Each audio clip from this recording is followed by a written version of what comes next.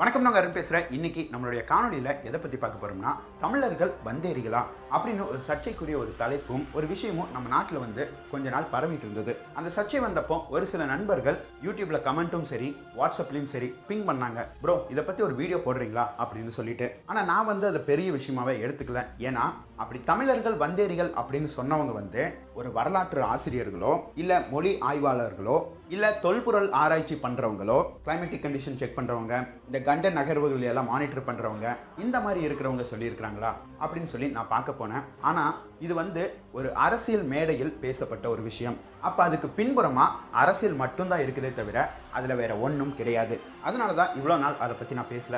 ஆனால் இப்போ ஏன் நான் பேச வந்திருக்கேன்னா, ஒரு சிலர் எங்கிட்ட மறுபடியும் ப்ரோ நீங்கள் அமைதியாக இருக்கிறத பார்க்குறதும், இன்னும் ஒரு சில காணொலிகள் யூடியூப்பில் பார்க்கும்போது தமிழர்கள் உண்மையாலுமே வந்தேரிகள் அப்படிங்கிற ஒரு விஷயத்தை தான் முன்வைக்கப்படுது அப்படின்னு சொன்னாங்க.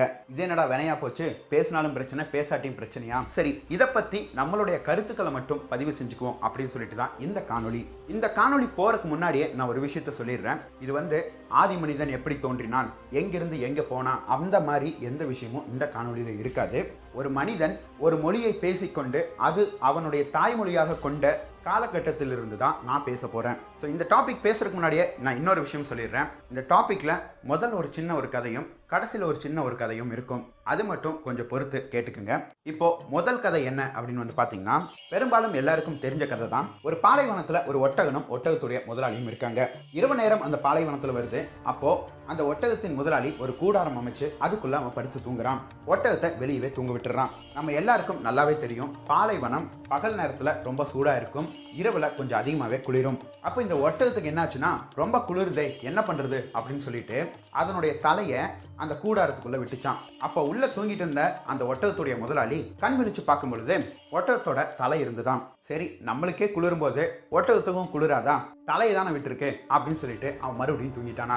இன்னும் கொஞ்ச நேரம் கழிச்சு பார்த்தா ஒட்டகத்தோட அந்த முதுகு அது கூடாரத்துக்குள்ள வந்துருச்சான். ஐயோ, ஒட்டகத்தோட தலையும் முதுவும் கூடாரத்துக்குள்ள வந்துருச்சேன், இப்போ நம்மளால தூங்க முடியாதுன்னு சொல்லிட்டு அந்த முதலாளி சரி உட்கார்ந்தாவது தூங்கிடுவோம் அப்படின்னு சொல்லிட்டு அவன் குத்த வச்சு உட்காந்துட்டான். மறுபடியும் கொஞ்ச நேரம் கழிச்சு ரொம்ப குளிரடிக்குதே அப்படின்னு சொல்லிட்டு அவன் கண் விழிச்சு பார்த்தா கூடாரத்துக்குள்ள ஒட்டகம் படுத்து தூங்கிட்டு இருந்துதான். அந்த கூடாரத்துடைய முதலாளி கூடாரத்துக்கு வெளியே இருந்தானா. இப்போ இந்த ஒட்டகம் யாரு, இந்த ஒட்டகத்துடைய முதலாளி யாரு அப்படிங்கிறத நான் சொல்ல போறது இல்லை. ஏன்னா நம்மளுக்கு எதுக்கு பஸ் அரசியல் எல்லாம், புரிஞ்சவன் புரிஞ்சுக்கோ, புரியாதவன் மற்றவங்க கிட்ட கேட்டு தெரிஞ்சுக்கோ. வாங்க நம்மளுடைய காணொலிக்குள்ள போலாம்.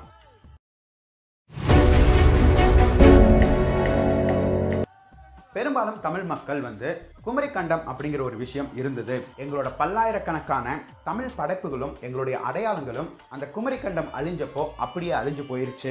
மீது இருக்கிற கொஞ்ச நெஞ்ச வச்சுட்டு தான் நாங்க இப்போதைக்கு வாழ்ந்துட்டு இருக்கிறோம் அப்படின்னு சொல்லிட்டு இருக்கும் பொழுது ஒரு தரப்பினர், அதாவது ஒரு கூட்டம் வந்து என்ன சொன்னாங்கன்னா, குமரி கண்டம் எல்லாம் ஒன்றும் கிடையவே கிடையாது, அதெல்லாம் கட்டுக்கதைகள், சும்மா செயலில் இருக்கிற ஒரு பாடலை வச்சுட்டு நீங்க உங்களோட கதையெல்லாம் உருவாக்காதீங்க, இந்தியன் ஓஷனுக்கு கீழே ஒரு மிகப்பெரிய ஒரு நிலப்பரப்பெல்லாம் எதுவுமே கிடையாது அப்படின்னு சொல்லிட்டாங்க. இல்லைங்க, எங்களோட இலக்கியங்கள்ல உவமைகள் இருக்கலாம், ஆனா பொய் இருக்காது.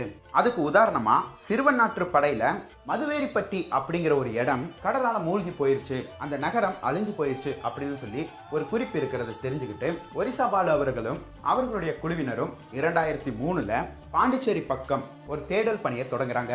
கடல் கரையிலிருந்து ஒரு 5 கிலோமீட்டருக்கு உள்ள போனோம்னா, அதாவது கடலுக்குள்ள போனோம்னா 5 கிலோமீட்டர் வரைக்கும், அதிலிருந்து 35 மீட்டர் கீழே 7 மீட்டர் உயரத்துல ஒரு மிகப்பெரிய ஒரு மதில் சுவர், அந்த மதில் சுவர் கிட்டத்தட்ட 2 கிலோமீட்டர் நீளமா இருக்கிறத கண்டுபிடிச்சு அதை போட்டோகிராஃபியும் எடுத்துட்டு வந்து இப்படி ஒரு விஷயம் கடலுக்குள்ள இருக்குங்க அப்படின்னு சொல்லி ப்ரூவ் பண்ணாங்க.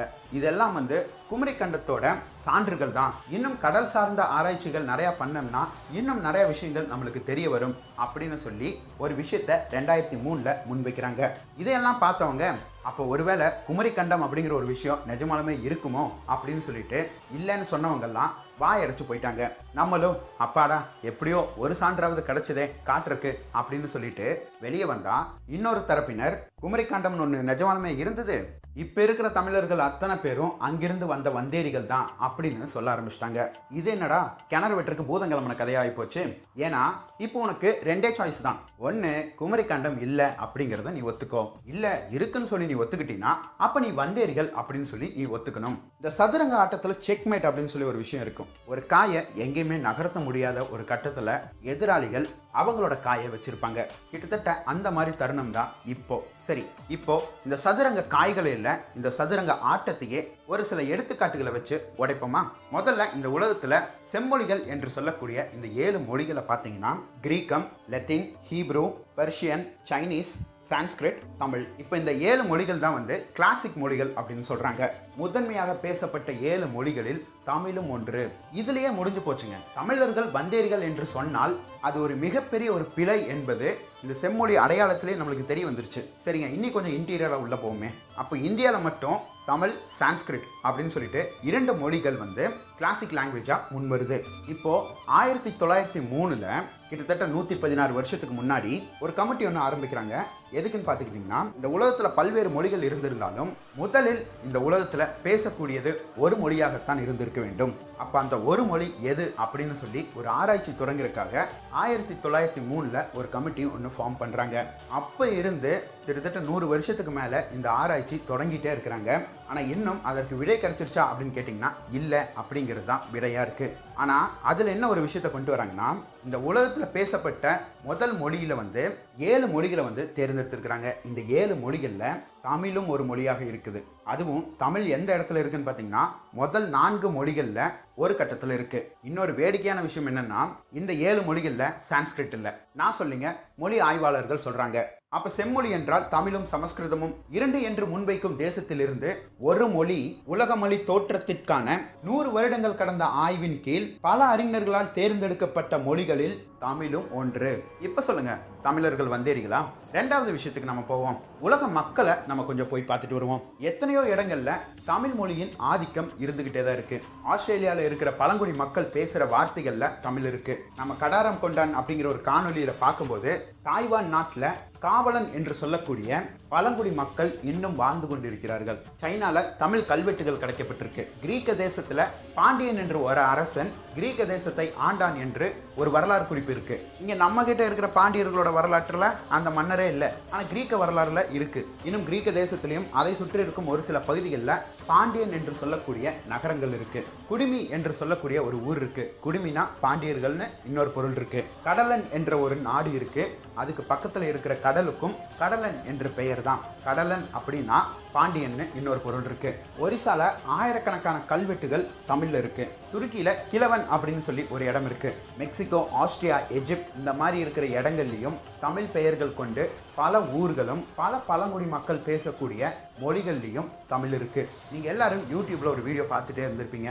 ஆப்பிரிக்காவில் உள்ள ஒரு பகுதி மக்கள் தமிழ் பேசுறதா ஒரு காணொலி இருக்கும். அப்படி ஆப்பிரிக்கா பழங்குடி மக்கள் பேசக்கூடிய மொழியிலையும் தமிழ் இருக்கு. இன்னைக்கு எல்லாரும் ஹிமாலயாஸ், இமயமலை அப்படின்னு சொல்லிட்டு இருக்காங்க. ஹிமாலயாஸ் அப்படிங்கிற அந்த வார்த்தை தமிழ்ல இருந்து வந்த வார்த்தை. எந்த மொழியில இருக்கு அப்படி? நான் மும்பையில் இருக்கிற பகுதியோட பேர் வந்து களம்பொலி. களம்பொலி தூய தமிழ் வார்த்தை. நான் இருக்கிற பகுதியிலிருந்தே ஒரு 8 கிலோமீட்டர் தள்ளி போனோம்னா உரன் அப்படிங்கிற ஒரு பகுதி இருக்கு. அதுவும் தமிழ் வார்த்தை. ரீசெண்டா குஜராத்தில் ஒரு அகழ்வாராய்ச்சி நடந்திருக்கு. அதுலேயும் எடுக்கப்பட்டது எல்லாமே தமிழர்களின் அடையாளம். இண்டஸ் வேலி சிவிலைசேஷன் நீங்களாம் சொல்லிட்டு இருக்கிறீங்கல்ல, அதிலிருந்து எடுக்கப்பட்ட நிறைய விஷயங்கள் தமிழர்களோட வாழ்வாதாரத்தோட ஒத்து போகுது. இப்படி ஒரு இடத்துல இருந்து உலகம் முழுக்க தமிழன் போயிருக்கிறான். அதற்கான அடையாளம் தான் இன்றைக்கும் பல மொழிகள்ல தமிழ் இருக்கிறதுக்கான சான்று நம்மளுக்கு தெரியுது. ஆனால் இன்னும் வெளிநாடு தேசங்கள்ல அவங்களுடைய தாயாரை வந்து அன்னை அப்படின்னு சொல்லி கூப்பிடுறாங்க, ஆயி அப்படின்னு சொல்லி கூப்பிடுறாங்க. இதெல்லாம் தூய தமிழ் வார்த்தை, அம்மாவை குறிக்கும் வார்த்தைகள். அப்ப இங்கிருந்து தமிழர்கள் உலகம் முழுக்க பரவி போயிருக்கிறாங்க. அதற்கான சான்றுகள் தான் இன்றைக்கு உலகம் முழுக்க பரவி கிடக்குது. ஏன் உலகம் முழுக்க இருக்க ஊர்ல போய் தேடி பாருங்களேன். சமஸ்கிருதத்துல ஏதாவது ஊர் பேரோ இல்ல மொழியில ஏதாவது ஒரு வார்த்தைகளோ சேர்த்து இருக்கிறாங்களான்னு. சரி விடுங்க, நான் சமஸ்கிருதத்துக்கு எதிரியெல்லாம் கிடையாது, அதையே குத்தி காட்டிட்டு இருக்க வேணாம். அந்த 7 மொழிகள்ல மற்ற மொழிகள் கொஞ்சம் எடுத்துக்கங்களேன். சைனீஸும் ஒரு செம்மொழிகள்ல ஒண்ணுதான். அப்ப சீனால தமிழ் பேர் இருக்கு, ஆனா தமிழகத்துல சீனாவுடைய பேர் கிடையாது. கிரீக்க தேசத்துல பாண்டியன் என்ற ஒரு ஊர் பேர் இருக்கு. தமிழகத்துல கிரீக்க தேசத்தோட பேர் கிடையாது. ஒரு தேசம் விட்டு தேசம், கண்டம் விட்டு கண்டம் போய் அந்த ஊர்ல இருந்துட்டு அந்த ஊருக்கு தமிழ் பெயர் வச்சுட்டு அந்த ஊரையும் ஆண்டுட்டு கம்பீரமா இருந்தவன் தான் தமிழன். இப்ப சொல்லுங்க, தமிழன் வந்தேரிகளா? அடுத்த கூற்றுக்கு போவோம். லிட்ரேச்சர், இலக்கியங்கள். நான் என்னோட பல காணொளிகள்ல சொல்லியிருக்கேன், நம்மளுடைய இலக்கியங்கள்ல அறிவியலா இருக்கட்டும், வரலாறா இருக்கட்டும், எல்லா விஷயங்களும் குவிஞ்சு கிடக்குது. நம்ம என்ன பண்றோம்னா ஒரே ஒரு விஷயம் தான் பண்றோம், அதெல்லாம் படிக்காம கண்டுக்காம விட்டுறோம். குமரிக்கண்டம் இருக்குது அப்படிங்கிற ஒரு தேடல் ஒரிசா பாலு அவர்களின் குழுவினருக்கு ராக்கெட் சயின்ஸ் கொடுக்கிற டெக்னாலஜி எல்லாம் அவருக்கு காட்டல. முதல்ல சிறுவன் நாட்டுப்படை அப்படிங்கிற இலக்கியத்தில் உள்ள ஒரு பாடல் குமரிக்கண்டத்தோட தேடலுக்கு முடிவா வந்து நின்றுருக்கு. இன்னைக்கு கடல் நீரை எப்படி குடிநீராக்குறது அப்படின்னு சொல்லி சில பேர் காலேஜ் ப்ராஜெக்ட் பண்ணிட்டு இருக்காங்க. சில பேர் இன்னும் இதை ஒரு நாட்டுக்கே கொண்டு வரணும் அப்படின்னு சொல்லி எல்லாம் பேசிக்கிட்டு இருக்காங்க. ஆனால் பண்டைய காலத்தில் உள்ள இலக்கியங்களில் கடல் நீரை எப்படி குடிநீர் ஆக்குறது அப்படிங்கிறதுக்கான வழிமுறைகள் இருக்குது. நம்மக்கிட்ட மாங்காய் ஊறுகாய் எப்படி செய்யறதுக்குன்னு செயல் இருக்கு, கடல் நீரை எப்படி குடிநீர் ஆக்குறது அப்படிங்கிறதுக்கும் செயல் இருக்கு.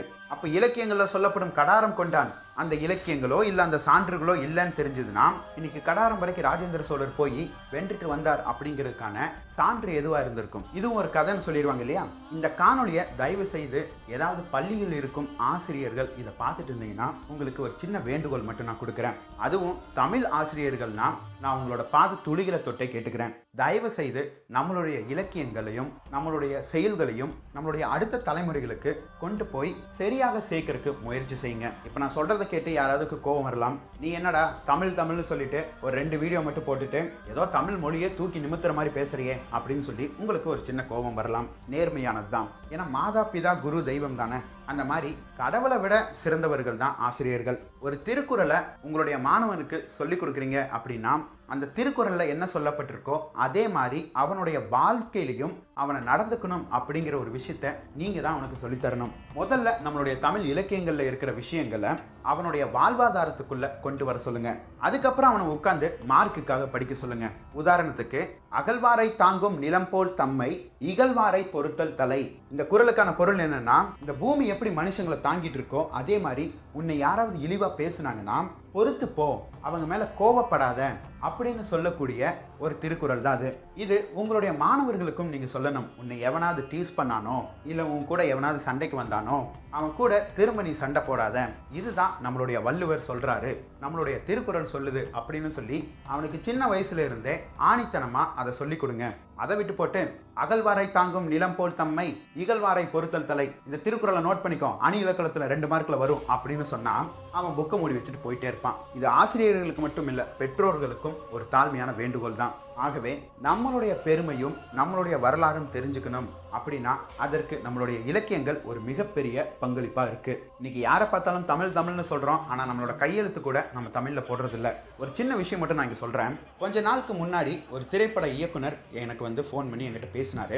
அப்போ அவர் என்ன சொன்னாருன்னா, நாங்கள் ஒரு ஸ்டோரி டிஸ்கஸ் பண்ணோம். அதில் ஒரு சின்ன ஒரு கான்செப்ட் வந்தது. அதில் என்னென்னா ஒரு டிடெக்டிவ் அந்த சின்ன போர்ஷனில் வந்துட்டு போகிற மாதிரி ஒரு சின்ன விஷயம் இருந்தது. இதற்காக ஒரு டிடெக்டிவ் ஸ்டோரி ஒன்று ஆட் பண்ணும் அப்படின்னு அப்படி சொல்லியிருந்தாரு. இதற்காக எனக்கு தெரிந்த ஒரு நண்பர் ஒருவர் அவர் டிடெக்டிவ் ஏஜென்சி தான் வச்சு நடத்திட்டு இருக்காரு. அப்போ அவரோட பேசும் பொழுது அவர் அவரோட சொந்த எக்ஸ்பீரியன்ஸில் ஒரு கம்பெனிக்கு ஒரு விஷயத்தை அவர் பண்ணி கொடுத்தாரு. அதை என்கிட்ட சொன்னார். அதை நான் உங்ககிட்ட இப்போ சொல்கிறேன். மன்னிச்சுக்கோங்க, அந்த இயக்குனருடைய பேரோ இல்லை அந்த டிடெக்டிவ் ஏஜென்சியோட பேரோ இப்போ என்னால் சொல்ல முடியாது. ஆனால் கண்டிப்பாக கூடிய சீக்கிரமே ஒரு நல்ல விஷயம் நடக்கும்போது அதை நான் உங்ககிட்ட பகிர்ந்துக்கிறேன். அப்போ அந்த டிடெக்டிவ் என்கிட்ட என்ன சொன்னாருன்னு பார்த்தீங்கன்னா, ஒரு கம்பெனியோட எம்டி அவர் தமிழர் தான். தமிழகத்திலேருந்து நார்த் இந்தியா பிஸ்னஸ் பண்ணிட்டு இருக்காரு. ரொம்ப சின்ன ஃபர்மாக ஆரம்பிச்சாரு, இப்போ நல்ல ஒரு பெரிய கம்பெனியாக இருக்கு. அவங்க ஒரு வெளிநாட்டு கம்பெனிலேருந்து ஒரு ரா மெட்டீரியல்ஸ் வாங்கிட்டு இருந்தாங்க. ஆனால் கடைசியில் அதில் என்ன ஆச்சுன்னா, அந்த கம்பெனியில் குவாலிட்டி ரொம்ப கம்மியாக கொடுக்க ஆரம்பிச்சிட்டாங்க. சரியான ப்ராடக்ட்ஸாக இல்லை அப்படிங்கிறதுனால அவர் ஜிஎம் கிட்ட என்ன சொன்னார்னா, அந்த கம்பெனியோட பண்ண கான்ட்ராக்ட் எல்லாமே கேன்சல் பண்ணிடுங்க. இனிமேல் அந்த கம்பெனி கிட்ட இருந்து எந்த ரா மெட்டீரியலும் வேண்டாம். நான் இன்னொரு கண்ட்ரி கிட்ட பேசிட்டேன், அவங்க அதே ரா மெட்டீரியலை இன்னும் கம்மியான செலவில் தராங்க அப்படின்னு சொல்லிட்டாரு. ஆனால் இந்த கம்பெனியோட ஜிஎம்க்கும் அந்த மெட்டீரியல் தர கம்பெனிக்கும் ஆல்ரெடி ஒரு அண்டர் டீலிங் இருந்தது. அதனால அவங்க என்ன பண்ணிட்டாங்கன்னா, இந்த எம்டியோட கையெழுத்தை இவரே போட்டு அந்த அக்ரிமெண்ட்டை கொஞ்சம் எக்ஸ்டெண்ட் பண்ணிட்டாரு. யாரு? ஜிஎம். இது எம்டிக்கே தெரியல. ஒரு 3 மாதம் 4 மாதம் கழிச்சு குவார்ட்டர் ரிவ்யூ மீட்டிங்கில் ரிப்போர்ட் பார்த்துருக்கிறாரு. அப்போ தான் அந்த ரா மெட்டீரியலோட காஸ்ட்டு கம்மியாகவே இல்லை. அது எப்படி கம்மியாகாமல் இருக்கும்? நான் தான் இன்னொரு கம்பெனி கூட பேசிட்டு வந்திருக்கிறேனே, ரா மெட்டீரியல் கொஞ்சம் கம்மியாக வரணும்னு சொல்லிட்டு. இருந்தும் நம்மளுடைய செலவு அதுவே காட்டுச்சுன்னா அப்போ நஷ்டத்தில் தானே நம்மளோட கம்பெனி போயிட்டு இருக்குன்னு அர்த்தம் அப்படின்னு சொல்லிட்டு அந்த 4 மாதத்துக்கான ரிப்போர்ட் எடுத்து ஸ்டடி பண்ணி பார்த்தா கன்சைன்மெண்ட் புது கம்பெனிலேருந்து வரல, கன்சைன்மெண்ட் பழைய கம்பெனிலேருந்து தான் வந்துட்டு இருக்கு. அதே ரேட்டுக்கு தான் வந்துட்டு இருக்கு. உடனே ஜிஎம் கூப்பிட்டு எம்டி கேட்குறாரு, நான் தான் இந்த கான்ட்ராக்டை கேன்சல் பண்ண சொன்னேன்ல, ஏன் இன்னும் அந்த பழைய கம்பெனிலேருந்தே வாங்கிட்டு இருக்கிறீங்க அப்படின்னு சொல்லும்போது அந்த எம்டி வந்து அப்படியே பிளேட்டை எம்டி மேலே தூக்கி போடுறாரு. என்னன்னா, சார் நீங்கள் தான் வந்து இந்த அக்ரிமெண்ட்டை கொஞ்சம் எக்ஸ்டெண்ட் பண்ணி சைன் பண்ணியிருக்கிறீங்க, இந்த வருஷம் முடிகிற வரைக்கும் நம்ம வந்து அவங்க கிட்ட தான் ப்ராடக்ட்ஸ் வாங்கியே ஆகணும், வேறு வழி இல்லை அப்படின்னு சொல்கிறாரு ஜிஎம். இந்த இடத்துல தான் அந்த எம்டி வந்து என்னுடைய நண்பரான அந்த டிடெக்டிவ் வந்து ஃபிக்ஸ் பண்ணுறாரு. ஒரு கம்பெனியில் ஒரு குளறுபடி நடக்குது, என்னை அறியாமல் நடக்குது, இதை நீங்கள் தான் கண்டுபிடிச்சி தரணும் அப்படின்னு சொல்லிட்டு அந்த கம்பெனியில் இருந்த டாக்குமெண்ட்ஸ், இந்த கம்பெனியில் இருந்த டாக்குமெண்ட்ஸ், கிட்டத்தட்ட 5 வருஷங்களுக்கு முன்னாடி இந்த கம்பெனிக்குள்ளே நடந்த டைப், அந்த மாதிரி ஏகப்பட்ட ரெஃபரன்ஸ் டாக்குமெண்ட்டை அந்த டிடெக்டிவ் ரெஃபர் பண்ணி பார்க்குறாரு. ஆனால் எந்த ஒரு கன்க்ளூஷனுக்கும் வர முடியல. ஏன்னா பேப்பர்ஸ் அவ்வளோ பக்காவாக அந்த ஜெனரல் மேனேஜர் ரெடி பண்ணி வச்சிருக்கிறாரு. ஒரு கட்டத்தில் எம்டி தான் மறந்துருப்பாரு, எம்டி இந்த ப்ரொபோசலுக்கு ஓகேன்னு சொல்லிட்டு மறந்துருப்பாரு அப்படிங்கிற ஒரு கட்டத்துக்கே போயிட்டாங்க. கடைசியாக ஒரு சின்ன விஷயம் இந்த இஷ்யூவை வெளிச்சத்துக்கு கொண்டு வந்தது. அது என்னன்னு பார்த்தீங்கன்னா, எம்டியோட கையெழுத்து. அவர் தமிழகத்திலிருந்து போனாலும் அவருக்கு ரீஜனல் லாங்குவேஜ் 4 பேச தெரியும், இன்னும் வெளியே போனால் ஆங்கிலம் பேச தெரியும். அப்போது 5 மொழிகள் பேச தெரியும்னு வச்சுக்கோங்களேன். 5 மொழிகள் எழுதவும் பேச தெரிஞ்ச இந்த மனிதர் அவருடைய கையெழுத்தை தமிழில் மட்டும்தான் போட்டிருக்கிறாரு. அந்த ஜிஎம் நல்ல வேலை அவன் ஹிந்திக்காரனா போயிட்டான், அவனுக்கு அந்த தமிழ் கையெழுத்து போட தெரியல, ஆங்கிலத்தில் கையெழுத்து போட்டுட்டான். பேப்பர்ஸ், அக்ரிமெண்ட்ஸ் எல்லாமே கரெக்டாக இருக்கிற இடத்துல சிக்னேச்சர் மட்டும் ஆங்கிலத்தில் இருந்திருக்கு. இதை அந்த டிடெக்டிவ் எடுத்து நீங்கள் ஆங்கிலத்திலையும் கையெழுத்து போடுவீங்களா அப்படின்னு சொல்லி கேட்கும் பொழுது தான் அந்த எம்டி சொல்லியிருக்கிறாரு, நான் ஆங்கிலத்தில் கையெழுத்தே போட மாட்டேன், நான் தமிழில் தான் போடுவேன் அப்படின்னு சொல்லியிருக்கிறாரு. செத்தான் சேகர். அப்போ அந்த எம்டி அந்த டிடெக்டிவ் கிட்ட ஒரு விஷயம் சொல்கிறாரு. என்னென்னா, நாங்கள் ஒரு சின்ன கம்பெனியாக தான் ஆரம்பித்தோம், அதுக்கப்புறம் இப்போ கொஞ்சம் பெரிய லெவலில் இருக்குது. என்னுடைய பொண்ணும் என்னோட பையனும் வந்து நீங்கள் கையெழுத்து வந்து ஆங்கிலத்தில் போட்டு பழகிக்கங்கப்பா, ஸ்கூலில் ப்ரோக்ரஸ் கார்ட்லையெல்லாம் வந்து இது என்ன பேர், இது என்ன எழுத்துன்னு சொல்லி என்னை எல்லாம் பள்ளிக்கூடத்தில் கிண்டல் பண்ணுறாங்க அப்படின்னு சொல்லி என்னோட குழந்தைகள் சொல்லியும் நான் மாற்றிக்காத ஒரே விஷயம் இந்த கையெழுத்து தான்.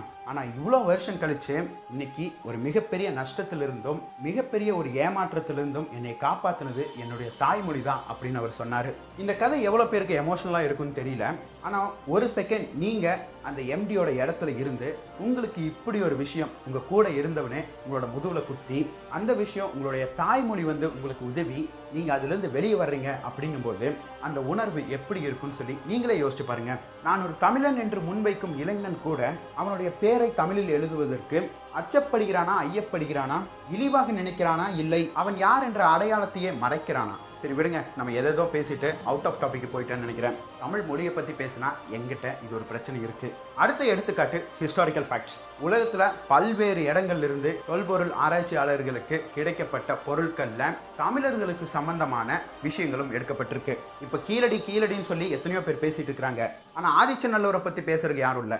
ஆதிச்சநல்லூர் அகழ்வாராய்ச்சியில் எத்தனையோ விஷயங்கள் கிடைக்கப்பட்டிருக்கு. ஹரப்பன் நாகரிகத்திலிருந்து ஒரு பொருள் எடுத்தோம்னா அவங்க சொல்கிறாங்க, இங்கே எங்களுடைய மனிதர்கள் வாழ்ந்திருக்கிறாங்க அப்படின்னு சொல்கிறாங்க. மெசபடோமியா நாகரிகத்திலிருந்து ஏதாவது ஒரு சான்று எடுத்தாங்கன்னா அங்கே அவங்களோட மக்கள் வாழ்ந்தாங்கன்னு சொல்கிறாங்க. ஆனால் உலகத்திலேயே ஆதிச்சநல்லூரில் எத்தனையோ சான்றுகள் எடுக்கப்பட்டும் என்ன சொன்னாங்கன்னா, உலக மக்கள் இங்கே வந்து சென்றார்கள்னு சொல்கிறாங்க. இது நம்மளுடைய வரலாறு. மெசபடோமியா, சுமேரியன், ஹரப்பன் இவங்கள மாதிரி எங்ககிட்டயும் ஒரு நீண்ட நாகரிகம் இருந்திருக்கு அப்படின்னு சொல்லாமல் உலக மக்கள் இங்கே வந்துட்டு போனாங்களாம். இது எப்படி இருக்குன்னா, பூவை பூவுன்னு சொல்லலாம், நீங்கள் சொல்கிற மாதிரியும் சொல்லலாம், நான் சொல்கிற மாதிரியும் சொல்லலாம்னு சொல்லி செந்தில் ஒரு படத்தில் சொல்லுவார் இல்லையா, அந்த மாதிரி இருக்குது. இன்னைக்கு கீழடியிலேருந்து எடுக்கப்பட்ட 2 பொருட்களை வந்து கார்பன் டெஸ்டிங் முடிச்சுட்டு வந்து சொல்கிறாங்க, 2300 ஆண்டுகள் பழமையான பொருட்கள் அங்கே இருக்குது, இன்னும் கீழே 3 அடி இருக்குது, அங்கிருந்து எடுக்கப்பட்ட பொருட்கள் அனுப்பப்படலை அப்படின்னு சொல்கிறாங்க. கொங்கு மண்டலத்தில் ஒரு கல்லூரி படிக்கும் மாணவி ஒரு பானை எடுத்துகிட்டு வந்திருக்கா. அந்த பானையில் தமிழ் எழுத்துக்களால் எழுதப்பட்டிருக்கு.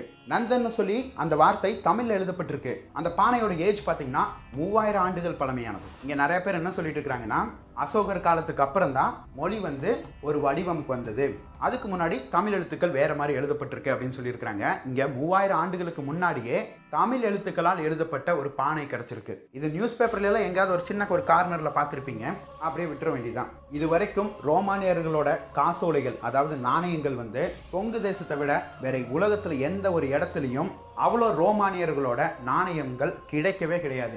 ஏன் நார்த் இந்தியாவில் எங்கேயாவது போய் அவன் வணிகம் பண்ணியிருக்கலாமே, இங்கே கிடச்சிருக்க அவ்வளோ சான்றுகள். அவன் வணிகம் பண்ணது பூரா தமிழன் கிட்ட. இப்போ சொல்லுங்க, தமிழர்கள் வந்தேரிகளா? சரி, ஆல்ரெடி இந்த வீடியோ கொஞ்சம் லென்த்தியாக போயிடுச்சு. நான் கடைசியாக ஒரு சின்ன ஒரு கதை மட்டும் சொல்கிறேன் அப்படின்னு சொல்லியிருந்தேன். இந்த கதையும் பெரும்பாலும் எல்லாருக்கும் தெரிஞ்ச ஒரு கதை தான். அதை மட்டும் சொல்லிட்டு இந்த காணொலியை நான் முடிக்கிறேன். தமிழ்ல ஒரு பழமொழி இருக்கு, என்ன தெரியுங்களா? காக்கா கத்துனா வீட்டுக்கு விருந்தாளிகள் வருவாங்க. ஆனா இது ஒரு பண்பாட்டின் அடையாளம்னு சொன்னா நீங்க நம்புவீங்களா? இதை தெரிஞ்சுக்கிறதுக்கு மெசபொட்டோமியா நாகரிகத்து வரைக்கும் போயிட்டு வர வேண்டியதா இருக்கு. மெசபொட்டோமியா அதிகாரப்பூர்வமாக 4000 6000 ஆண்டுகள் பழமையான நாகரிகம். நல்லா யோசிச்சுக்கோங்க, 4000 6000 ஆண்டுகள் பழமையான நாகரிகம், கிறிஸ்து பிறகுறதுக்கு முன்னாடியே. அங்கே 4000 4500 ஆண்டுகள் பழமையான ஒரு முத்திரை ஒன்று கிடைக்குது. அந்த முத்திரையில் என்ன பொறிக்கப்பட்டிருக்குன்னு பார்த்தீங்கன்னா, ஒரு கப்பல் மாலுமி ஒரு பறவையை பறக்க விடுறான். இந்த அகழ்வாராய்ச்சி யுனெஸ்கோ தான் பண்ணியிருக்கு. அப்போது ஒரு ஹிஸ்டாரிக்கல் ப்ரொஃபஸர் அதை எக்ஸ்பிளைன் பண்ணுறாரு. என்னன்னு பார்த்தீங்கன்னா, அந்த காலத்தில் கப்பலில் போனவங்க திசை மாறி போனாவோ இல்லை புயல் காத்தடிச்சு நடுக்கடலுக்கிட்ட போயிட்டாங்கன்னா மறுபடியும் கரை எங்கே அப்படின்னு தெரிஞ்சுக்கிறதுக்காக அவங்களோட கப்பலில் காகத்தை ஆல்ரெடி பிடிச்சு வச்சுருப்பாங்களாம். அப்படி ஒரு காகத்தை எடுத்து மேலே பறக்க விடுவாங்களாம். காகம் எங்கே கரை இருக்கோ, அதாவது எங்கே நிலப்பரப்பு இருக்கோ அந்த இடத்துக்கு பறந்து செல்லும். உடனே காகத்தை பின்தொடர்ந்து அந்த கப்பல் மாலுமி அவனுடைய கப்பலை செயல்படுத்துவான். இதன் மூலியமாக அவன் கரைக்கும் சேருவான். அப்படி நம்ம ஊர்ல இருந்து வெளிநாடுகளுக்கு கடல் வழியாக வணிகத்திற்காகவும் உறவுக்காகவும் வாழ்வாதாரத்திற்காகவும் சென்றவன் திரும்பி எப்போ வருவான்னு யாருக்கும் தெரியாது. ஆனா ஏதாவது ஒரு காக்கை கடல்ல இருந்து நேரா ஊருக்குள்ள வந்துச்சுன்னா அப்ப அந்த கரையோரம் இருக்கிற அந்த ஊர் மக்கள் சொல்லுவாங்களாம், யாரோ வீட்டுக்கு விருந்தாளி வர்றாங்க, இதுதான் காக்கா கத்துனா சொந்தக்காரங்க வர்றாங்க அப்படிங்கிற பழமொழிக்கான பொருள். இன்னும் உதாரணம் வேணும்னா, காக்கா எப்படி கத்துன்னு சொல்லி ஒரு சின்ன பையன்கிட்ட கேளுங்களேன். அவன் காக்கா காக்கான்னு கத்துன்னு சொன்னான்னு வைங்களேன், அவனோட தலையில நறுக்குன்னு ஒரு கொட்டு வைங்க. காக்கா காக்கான்னு கத்தவே கத்தாது. நம்ம படிக்கிறதெல்லாம் என்னன்னா, காக்கா கரையும். இந்த கரையும்ங்கிற வார்த்தையே இன்னும் பிரித்து பார்த்தீங்கன்னா, ஒரு காகம் கத்திக்கிட்டே கரையை நோக்கி செல்லும், அதுதான் காகம் கரையும் அப்படின்னு சொல்லி அதனுடைய சத்தத்துக்கு கூட கரையும்னு பேர் வச்சான். இப்போ இன்னும் சிலருக்கு கொஞ்சம் சந்தேகம் வரலாம், அது எப்படிங்க நம்ம ஊரில் மட்டும்தான் இந்த பழமொழி இருந்திருக்கா, ஏன் மற்ற ஊரில் இருந்திருக்காதா அப்படின்னு சொல்லிட்டு. இந்த பழமொழி எங்கிருந்து வந்ததுன்னு பார்த்தீங்கன்னா, ஒரு இலக்கிய பாடலிருந்து வந்தது. அந்த பாடல் எழுதின புலவர் யாருன்னு நம்மளுக்கு தெரியாது. அதனால அந்த புலவர் பேர் என்ன தெரியுங்களா நம்ம வச்சிருக்கிறோம்? காக்கா பாடினியார் அப்படின்னு சொல்லி அவருக்கு ஒரு பேர் வச்சிருக்கிறோம். ஏன்னு பார்த்தா காக்காவை புகழ்ந்து பாடியிருக்கிறாரு. இப்போ நம்ம கிட்ட சான்றும் இருக்கு, அதற்கான இலக்கிய பாடலும் இருக்கு. இந்த இலக்கிய பாடல் தான் கூறும் பழமொழி. இந்த பழமொழிக்கு பின்னாடி தான் இருக்குது வரலாறு. காக்கா கத்துனா சொந்தக்காரன் வரான். அந்த சொந்தம் தன்னுடைய குடும்பத்தாராக இருக்கலாம், தன்னுடைய உறவுக்காரனாக இருக்கலாம், ஏன் மற்ற பண்பாட்டை பின்பற்றி கொண்டிருப்பவன் நமது பண்பாட்டோட பங்கு ஓட்டுக் கொள்வதற்காக வரலாம். அது ஏன் பண்பாடற்றவன் பண்பாடை கற்றுக்கொள்வதற்காக கூட இங்கே வரலாம். ஆனால் யாரையும் நம்ம வஞ்சிக்கல, யார் வந்தாலும் உறவினரை ஏற்றுக்கிட்டோம். அப்படி வந்தவங்களெல்லாம் உறவினரை ஏற்றுக்கிட்டங்காட்டிக்கு தான் இன்னைக்கு நம்மளை வந்தேரிகள்னு சொல்கிறாங்க. இப்போ உங்களுக்கு புரிஞ்சிருக்கும், ஒட்டகம் எப்படி உள்ளே வந்தது, ஒட்டகத்தோட முதலாளி எப்படி வெளியே போனான்னு. 1000 வருஷங்களுக்கு முன்னாடி யாதும் ஊரே யாவரும் கேளீர்னு பாடினா, இந்த உலகமே என் தேசம், இந்த உலக மக்களே என் மக்கள்னா. உலகத்தில் இருக்கிற பல்வேறு இடங்கள்ல பாருங்க, கடவுள் தான் நம்மளை படைச்சாருன்னு கதைகள் இருக்கும். தமிழ்ல மட்டும்தான் கடவுளை படிச்சு நம்ம கடவுளை இந்த உலகத்துக்கு கொடுத்தோன்னு இருக்கும். தென்னாற்றவருக்கும் இறைவா போற்றி, எண்ணாற்றவருக்கும் இறைவா போற்றின்னு எதுக்கு சொன்னாங்க? தென்னாடு, மதுரைக்கு தென்னாடுன்னு இன்னொரு பேர் இருக்கு. அதனால எங்க நாட்டுக்கு அரசண்டா இவன் இந்த சிவபெருமான், எண்ணாற்றவருக்கும் இறைவா போற்றி, எவனுக்கு வேணுமோ எடுத்துக்கங்கடா. கொஞ்ச நாளுக்கு முன்னாடி இந்தியாவுக்கும் பாகிஸ்தானுக்கும் வார் வர்ற மாதிரி ஒரு பிரச்சனைகள்லாம் போயிட்டு இருந்தது. நானே ஒரு சில வீடியோலாம் போட்டிருந்தேன். அப்போ ஒரு தரப்பினர் என்ன சொல்றாங்கன்னா, ஒருவேளை இந்தியா பாகிஸ்தானிடம் போர் தொடுத்தால் 20 to 50 ஆண்டுகள் பின்னோக்கி சென்றுவிடும் இந்தியா அப்படின்னு சொல்றாங்க. அதாவது டெவலப்மெண்ட்டே இருக்காதான், போர் நடந்துருச்சுன்னு வச்சுக்கோங்களேன், 20 to 50 வருஷங்கள் நம்ம பின்னோக்கி சென்றுருமா. அப்படின்னா என்ன அர்த்தம்னா, மற்ற கண்ட்ரில எல்லாம் டெவலப்மெண்ட் வந்துடும், இந்தியாவில் வராது அப்படின்னு சொல்றாங்க. ஒரு போர் நடந்தா 50 வருடங்கள் பின்னோக்கி செல்லும் தேசத்தில் இருக்கிறோம் நாம், நினைவு கொள்ளுங்கள். ஆனால் அதே சமயம் தமிழன் மட்டும் தமிழ்நாடை விட்டு இந்த உலகம் முழுக்க போகாமல் இருந்திருந்தான்னு வைங்களேன், 2000 3000 ஆண்டுகள் இந்த உலக நாடுகளே வளர்ச்சியிலையும் அறிவியல்லையும் பண்பாட்டிலும் நாகரிகத்திலையும் 2000 வருடங்கள் பின்னோக்கி இருந்திருக்கும். உலகத்தில் பல்வேறு இடங்கள்ல உணவு பயிர்களை எப்படி பயிரிடணும் தெரியாத ஒரு காலகட்டத்தில் மாமிச இறைச்சிகளை வேக வச்சு தான் சாப்பிடணும் அப்படின்னு தெரியாத ஒரு காலகட்டத்தில் தமிழன் கடல் நீரை குடிநீராக்கி கொண்டு கடல் பயணத்தை தொடங்கினான். அப்படி தமிழன் என்ற ஒரு இனம் இல்லைன்னா இந்த உலகத்தில் இன்னைக்கு வரைக்கும் எவனுக்குமே அட்ரஸே இருந்திருக்காது. அப்படிப்பட்ட ஒரு சூழ்நிலை இருக்கும் பொழுது தமிழர்கள் வந்தேறிகலாம். நம்ம மொழியில் ஒரு பழமொழி இருக்கு, சும்மா இருக்கிற சங்க ஊதி கெடுத்தானா அப்படின்னு. அந்த மாதிரி இனி யாராவது தமிழனையோ இல்லை தமிழ் மொழியோ வச்சு சீண்டுனீங்கன்னு வைங்களேன், நாங்கள் 10 அடி இல்லைங்க 16 அடி பாஞ்சு எங்களுடைய வரலாற்றையும் எங்களுடைய கலையும் எங்களுடைய நாகரிகத்தையும் எடுத்து எடுத்து முன் வைத்து கொண்டே தான் இருப்போம். ஏன்னா தமிழர்களோட விஷயம் அத்தனை இருக்குது இன்னும் கண்டுபிடிக்கிறதுக்கு. கிட்டத்தட்ட 1,00,000க்கும் மேற்பட்ட ஓலைச்சுவடிகள் அதை எப்படி படிக்கிறதுன்னு தெரியாமையே இன்னும் கிடக்குது. அதனால் இனிமேல் பேசுகிறவங்களாவது கொஞ்சம் சிந்திச்சு பேசுங்க. நன்றி.